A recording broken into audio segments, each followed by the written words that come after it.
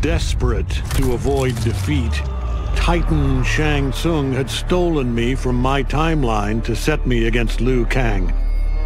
He assumed a Viltrumite would shift combat in his favor. Shang Tsung was right, of course, but he was blinded by ambition and failed to consider that my only true loyalty is to the Viltrum Empire.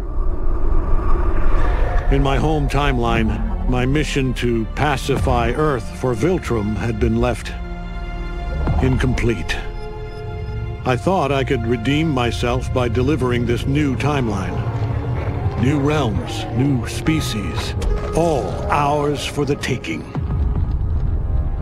For a few years, annexing realms satisfied the Empire's hunger for conquest.